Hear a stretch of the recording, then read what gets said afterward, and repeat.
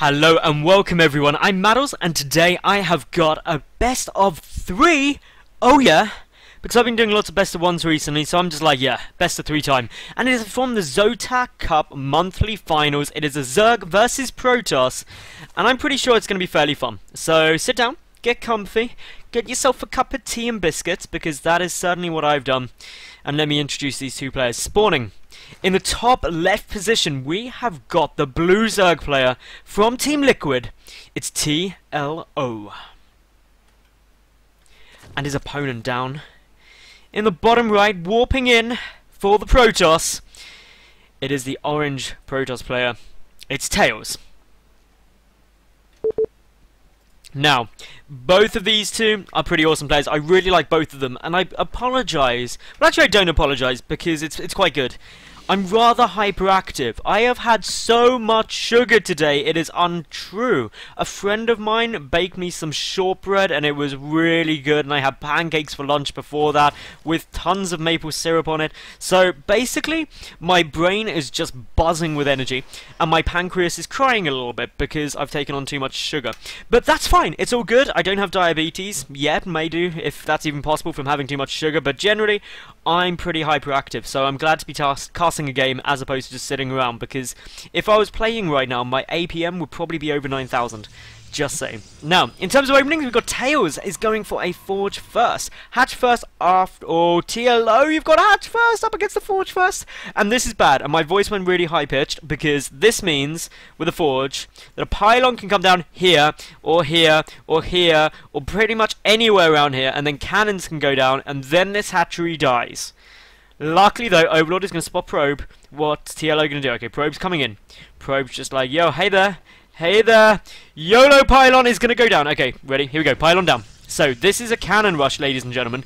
This is what it looks like. TAiLO is now aware of it. He can seize that pylon. And he's just going to be like, okay, drone pulled. Better pull another drone too, because I do not want a cannon going down. TAiLO, you need to stop this probe. The probe is the dangerous thing. The probe is going to put down a cannon. TAiLO is now scouting, saying, oh, damn it, there's a Forge first. Okay, cannon down. Okay, cannon 1 down. Cannon 2 going to go down. Cannon 3 going to go down. Okay, this is really bad now. And I wasn't just counting cannons, I was counting how much trouble TAiLO's in. All of the drones now getting pulled. Can he hold this off? No, because there's another pylon coming down. So now he can't even focus the pylon. This hatchery is dead. There is next to nothing that TAiLO can actually do about keeping this up, as far as I'm concerned. The probe is running away, but 3 drones are chasing. That means less drones are trying to kill cannon. Cannon now finished. Spine crawlers coming down. This is a good response, actually, but these cannons are going to do a fairly nice amount of damage, to be fair. They're going to just, like, start picking away. Another photon cannon coming down too. The Zerglings are going to come and try and stop this cannon, and it may actually be forced to cancel, and there we go. So the cancel does go down, but a lot of Zerglings died in the process. So this hatch actually managing to stay up for the time being, but more cannons are being made. Oh my goodness, cannons are just coming down everywhere. There's even a cannon back home, because cannons everywhere is fun. Hatchery slowly taking damage. The spine crawlers can move forward to try and take out these cannons now, but obviously with more cannons finishing up all the time, they're going to have a bit of a tough time. Actually, and one going off creep there, but one cannon just in range, one spine in range of a cannon, which isn't quite done, but the back one will get done in time. More cannons are still coming down here. This hatchery, this is a big commitment though for TAiLS. That's really worth noting, that TAiLS has committed so much to making this work. There is hundreds and hundreds of minerals invested in this push. So if he doesn't kill the hatch, which I think he should just be able to do now, it will be pretty tough. Needs to focus the spine crawler though, because Zerglings could start coming in, but he's focusing the hatchery at the moment. He just desperately wants to get that killed ASAP. Here comes down another cannon though. It's about to finish up. Will the Zerglings be able to kill it off in time? Well, the spine crawler is doing a nice job, but the hatchery, there it goes down. That is what TAiLS needed to achieve to make this even remotely viable. But look at the resources lost. Fairly equal still. TAiLO coming off a little worse for wear, and of course losing this hatchery. That's the big problem for him, because guess what? TAiLS still has the natural nexus up. This has worked out really quite well. TAiLO also has no more Zerglings left. He committed all of them trying to save his hatch. He's now to pull back. He's getting the gas and a roach roar, because if at first you don't succeed, go and kill your opponent with a roach roar him. Or try and take out these cannons with roaches. Slowly chip away with the spine crawlers too. The creep stream are luckily down, so at least you've got some creep spread here. probably can get a Spine Crawler into a position where it can take out that pylon, maybe. But the hatchery having to come down to the third, that's of course awkward. For the moment though, look at how far behind TAiLS is. This Cybernetics core massively behind where it should be. And as a result, it's just all the timings are thrown off. That was still a big commitment here. But for the most part, TLO, just going to take his, what was his third base, going to get some roaches out, going to be like, okay, well, I've lost my natural, but this game is not over yet.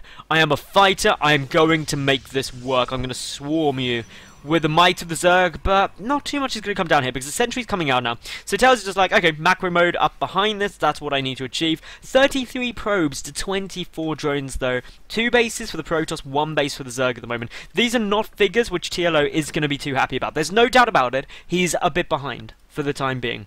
Even though the resources lost is fairly equal, 11 more lost for TAiLS, it's just the lack of a base. That's what's really painful for TLO at the moment. He still doesn't have his natural up. He's getting a couple of roaches out, so can come and knock out this photon cannon and pylon if he wants to. Needs to just be a little bit cautious though, because he's going to lose that Spine Crawler if he doesn't get some help from the roaches, but all of it just going to focus on that pylon, get it killed ASAP, and the roaches, one's going to go down, a second one also going to fall, and this is where things are actually quite problematic for TLO, because that's another, well, 2 roaches dead just to try and clean this out. His third base is finally getting started up. What kind of tech are we going to get out? Okay, this pylon placement is really quite indicative that we're going to get some nice tech play coming out, or potentially going to get some tech play coming out, because you can hide stuff up here. May not be, as well. You can just use it for the warp in. It depends really which way TAiLS wants to play it. Judging by all these gateways, it's not going to be that tech heavy. I thought he was going to, because he's got 4 gases up. And if you've got 4 gases and you put this pylon here, usually you see some kind of tech coming down, but TAiLS is like, nah.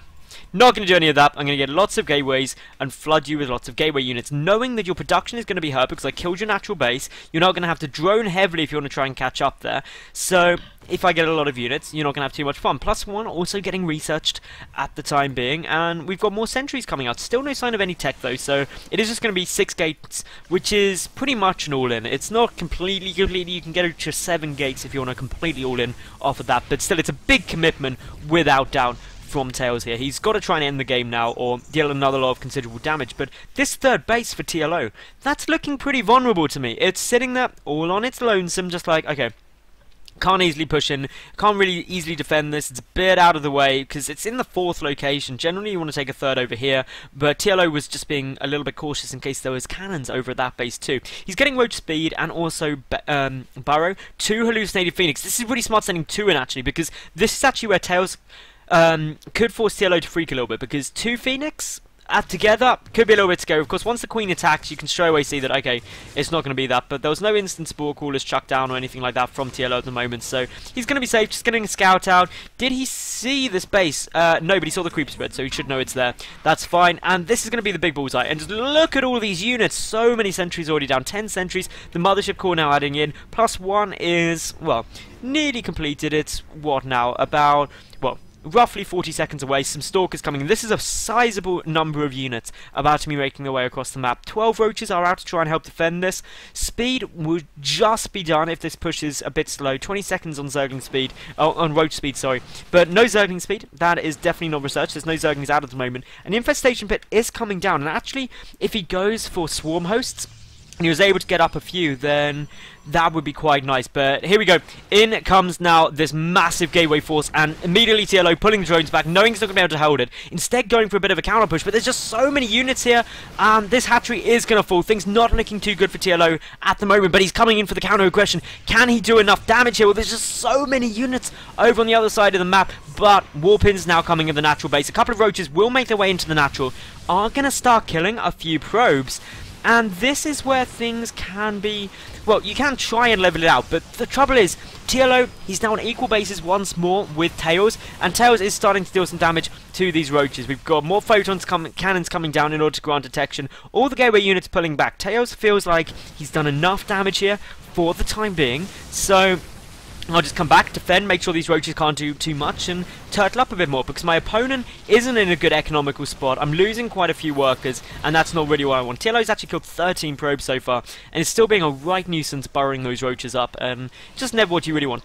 TAiLO, his approach is, well, I'm going to try and get out Swarm Host, get Enduring Locusts up, and maybe just try and win on a War of Attrition. But with TAiLS taking a third, TAiLO has to shut that down, otherwise he's going to be a base down. He does not have the minerals to take a third hatchery once more yet. He's pumping a lot of money into getting Swarm Host down, he's got a lot of roaches out, and he knows that there's this big gateway force still sitting here, and TAiLS teching up at the same time. The roaches are going to try and do some damage, but they could be running straight into a trap. If they run in towards the natural now, this gateway force is just going to turn around and be like, yeah, you're dead. The Stalkers, oh, the Stalkers find it, and TAiLO's got the roaches on move command for a brief second, burrowing them up. There's no observer out, so actually these burrowed roaches can stay alive for a while, but they're trapped here.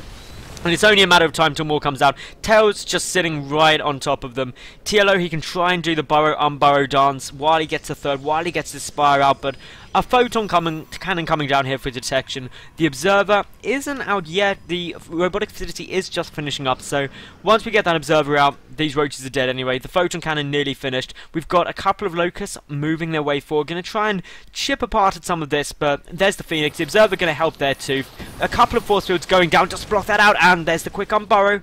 Trying to get a couple of shots off there. TAiLO double expanding because that's all he's really got the option of doing. He's got to try and get back in this game economically if he has any hope, but he's so far down in supply. The roaches are taking more fire. The first Observer is nearly finished. It's going to make its way across. The Locusts are coming forward once more, but the Swarm Host, they're in trouble as well with the Observer there. There isn't an Overseer out. Oh, sorry, there is an Overseer out, but it's just running around in the bases. Sees the third for TAiLS, and that is not going to be good news for TAiLO, knowing that third's down. In terms of the work count, it's 56 probes to 43 drones. The final roach gets taken out, and this could be the final march. And TAiLO, he knows with the Observer there, he's not even going to try. GG out of game number 1 of this best of 3. TAiLS with that cannon rush early on winning the game. So that was game number 1 of this best of 3.